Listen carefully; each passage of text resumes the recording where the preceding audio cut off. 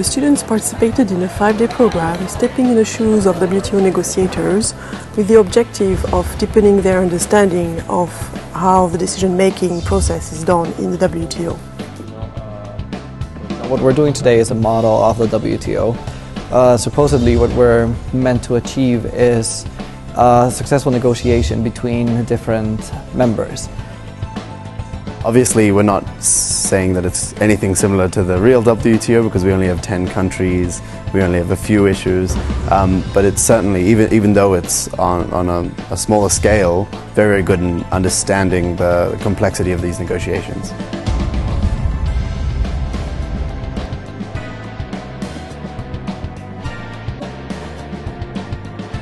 In a way, these students will be the future trade negotiators or possibly people in business.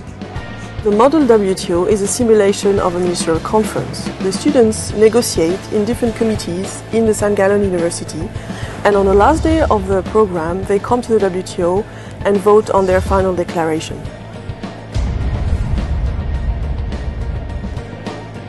We had like 5 rounds of negotiations, but of course all of the delegations had to prepare their position. This year, the simulation was on regional and sustainable trade. 10 countries were represented, and the students were given the opportunity to discuss their strategies with real WTO negotiators as well as WTO experts.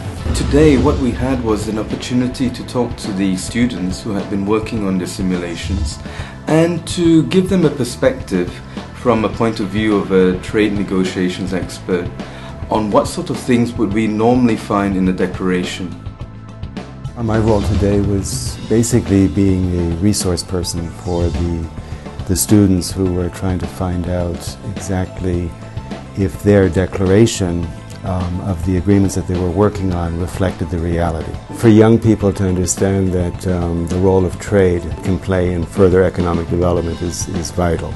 Trade is seen as something that has negative impact on national economies. Sometimes it has the positive impacts are not played up as much as the negative side.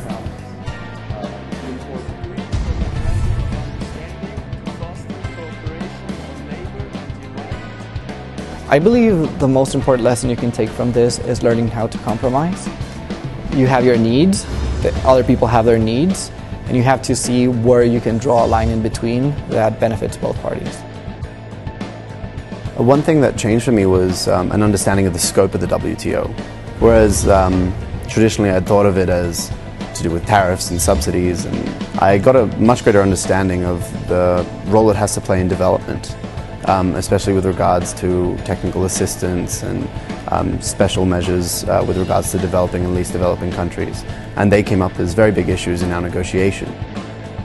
I really like seeing how people interact, and because of different cultural backgrounds, different nationalities, approaches are very different. So testing different negotiating techniques with different people is a very interesting social experiment. So I would like you to raise your flag again if you're in consensus with this agreement. 1, 2, 3, 4, 5, 6, 7, 8, 9. 9 countries have been present in the committee. I came into my knowledge of World Trade Organization as a lawyer, and so we read about consensus, we read about the application. What we don't read is how hard it is to achieve consensus.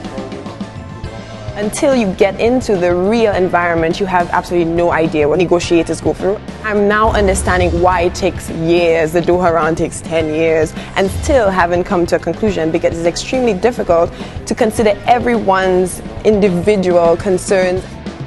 Students tend to have their different classes and then they isolate these classes. We think about economics, we think about the environment, but we are not good in linking this all together.